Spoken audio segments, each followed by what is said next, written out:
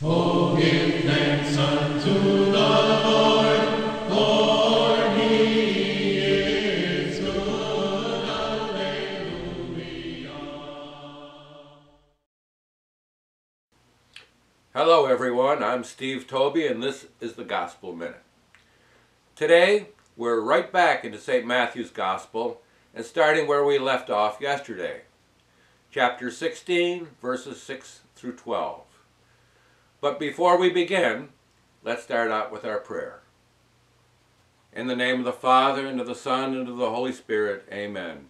O Lord, enlighten our hearts and our minds, that we may learn and understand your teachings and apply them to our lives. Through the prayers of our Holy Fathers, Lord Jesus Christ our God, have mercy on us and save us. Amen. Now let's read today's Gospel. Then Jesus said to them, "Take heed and beware of the leaven of the Sadducees and the Pharisees." And they reasoned among themselves, saying, "It is because we have taken no bread." But Jesus, being aware of it, said to them, "O you of little faith, why do you reason among yourselves because you have brought no bread? Do you not yet understand or remember the 5 loaves of the 5,000, and how many baskets you took up? Nor the 7 loaves of the 4,000, and how many large baskets you took up? How is it you do not understand that I did not speak to you concerning bread, but to beware of the leaven of the Pharisees and the Sadducees?" Then they understood that he did not tell them to beware of the leaven of the bread, but of the doctrine of the Pharisees and the Sadducees.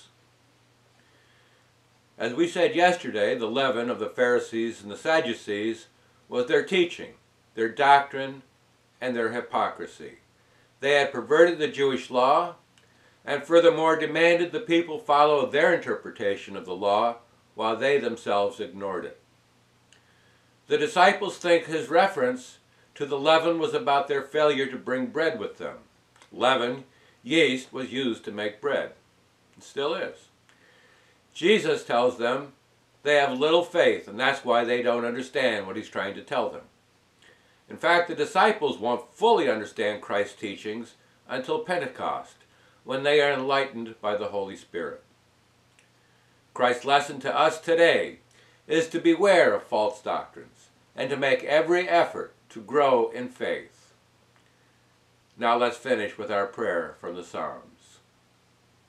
In the name of the Father, and of the Son, and of the Holy Spirit, amen.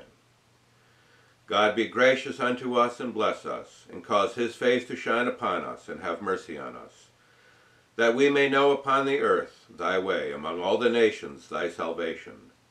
Let the peoples give thee praise, O God, let all the peoples praise thee. Let the nations be glad and rejoice, for thou shalt judge peoples with uprightness, and nations shalt thou guide upon the earth. Let the peoples give thee praise, O God, let all the peoples praise thee. The earth hath yielded her fruit. Let God our God bless us. Let God bless us, and let all the ends of the earth fear him. Through the prayers of our Holy Fathers, Lord Jesus Christ our God, have mercy on us and save us.